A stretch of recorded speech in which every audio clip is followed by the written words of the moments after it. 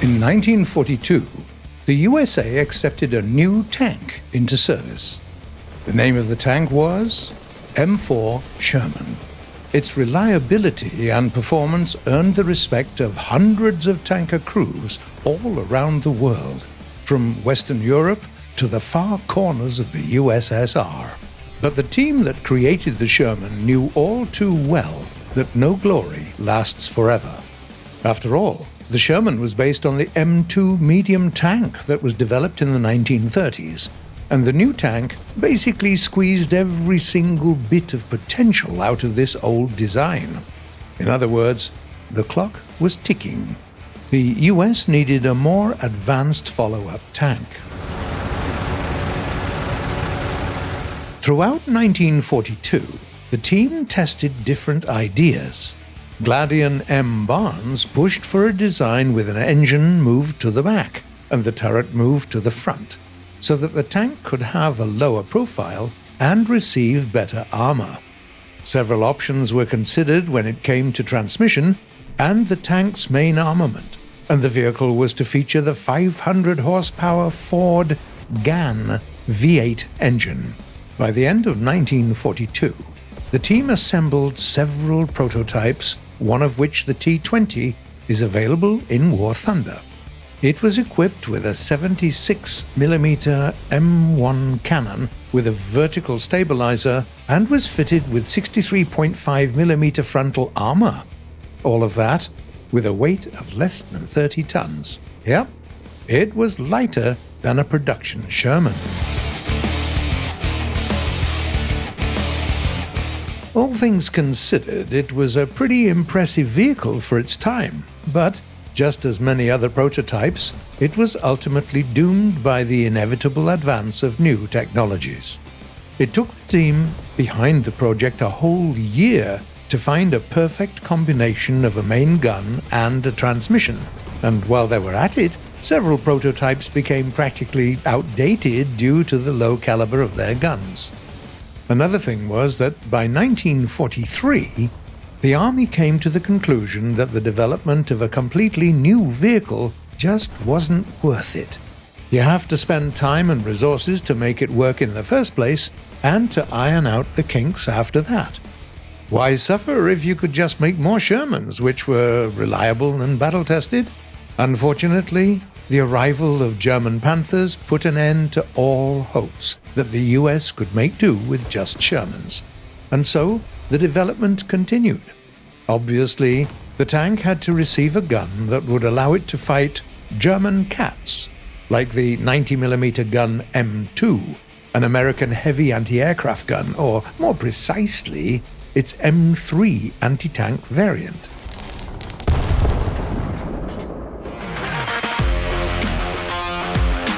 It was already 1944 at that point, but the team behind the project had several new prototypes at the ready, the T-25 and T-26 lines of tanks.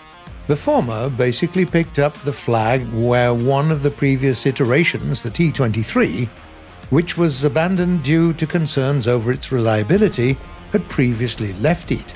The vehicle had a new gearbox, a horizontal volute suspension system, and an electric transmission. But all of that was in vain, because in the end, the military decided to go with the T-26, which was a more reliable variant with a torsion bar suspension system and better armor. It's worth noting that all those modifications and improvements made the tank significantly heavier, pushing it into the heavy tank category, even though it performed much more like a medium tank.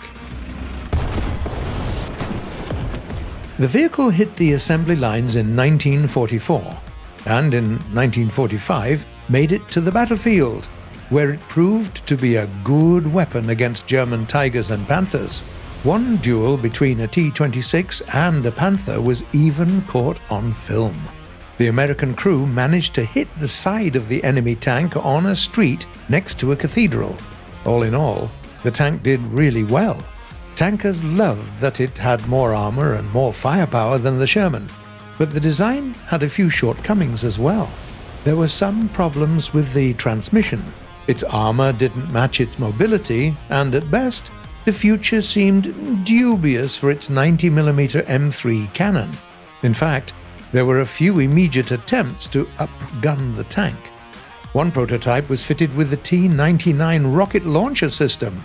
Another, known as the Super Pershing, was given a new long-barreled gun, as well as additional armor, some of it cut from an enemy Panther no less. The third variant was armed with a 90mm T-54 cannon.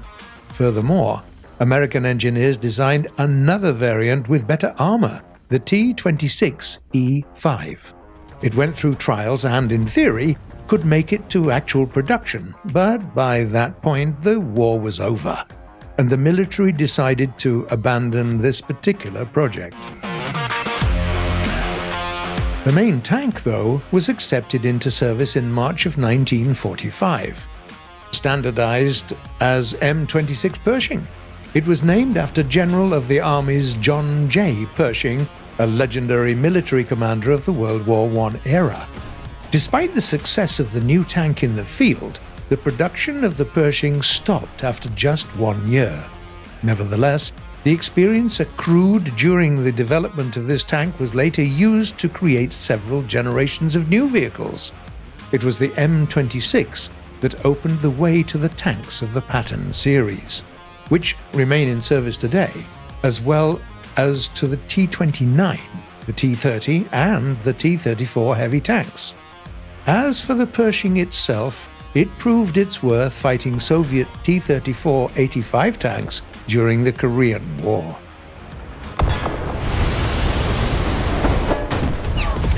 Batches of Pershings were also delivered to different allies of the US, France, Belgium, and Italy used them until the mid-1950s. The M26 became an important milestone for the American tank industry, basically giving American engineers a platform that they could use to make significantly more advanced tanks in the future. But what do you think of the Pershing tank? Please, come on, tell us in the comments below.